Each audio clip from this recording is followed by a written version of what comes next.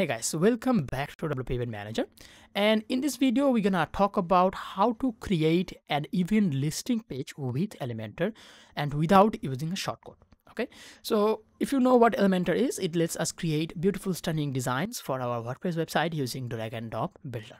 Okay, so with WP Event Manager we can create WP Event Manager's UI elements or like functional elements in the front end side prior to the website design you are making with Elementor as well. Okay, so this guide will work for advanced users who knows how to use Elementor and for beginners as well. Okay, so to get started we're going to create a new page.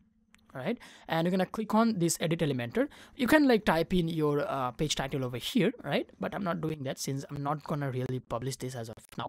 But like let's click on the button and it will load the Elementor designer. Okay, so by default, like if I open this events page, you'll see like by default our event listing page looks like this with a sidebar and the listings over here. Okay, but we can configure that as well. So how to get the event listing view or like the element over here? You can search over here as event listing, and the element we need is this event listing element, okay, which you can drag over here, or what you can do, we can close this one and you can scroll down to WP Event Manager section and you will find event listing over there as well.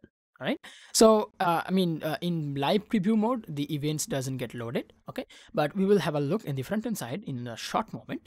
But before that, let me walk you through the tags over here we can provide. Okay, so this is prior to the shortcode attributes we discussed about in this channel, and so what that does is we can configure all that attributes using this graphical interface over here. Okay, so pagination, what it will control, like a pagination like UI over here or like elements, that way you can use the pagination method of the event listing page instead of the Ajax loaded button.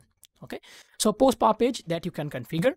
Okay, and like post power page will control how many posts or like events you can want to show in this listing page by default.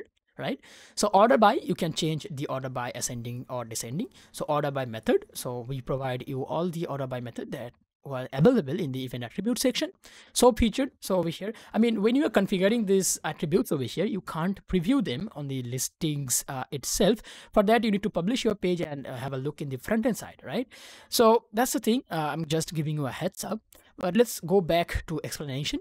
So featured, it will only display only the featured events in the website over here in the page. Okay, so show cancelled, it will only show the cancelled event on the listing page itself.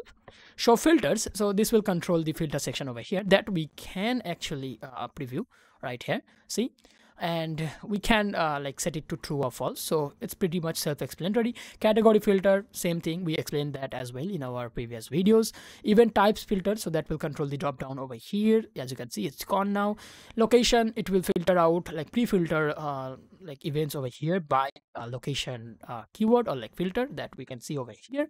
And same for the keywords, so that will go over here. Selected date, so that will control the date filter over here that we can see over here. See, select date range. Okay, and keywords and categories over here, that will pre-filter events by those certain categories that we put over here. And event types, the same, it will pre-filter the events using like types or like event types we put over here. Okay, so if I go to settings section, we can make this to Elementor canvas. So that will hide like entire footer and like header section if you want, or you can choose like Elementor full width as well, right? So that will look like this. Okay, so no like title section, no sidebar at all, just the footer and the like site header. And now you can like put anything you want over here. Let's say if you want to put like a video over here, that you can do. Let's say if you want to add an image over here to display or like feature out like any promotions that's going on your website, you can put like text over here, like banner and all, everything, Google Map, like every elements over here is available that you can use prior to the event listing element over here. Okay, so in that way you will be able to create a beautiful stunning event listing website with Elementor that suits your need. All right, so when you are done, you can hit this publish button. So you can then take a look at your newly created event listing page on the front end side itself. See, it looks exactly like what we configured over here. And I did remove the image from here. So if we go ahead and add that again, you will see it's coming back over there. Let's see, basic. image right here.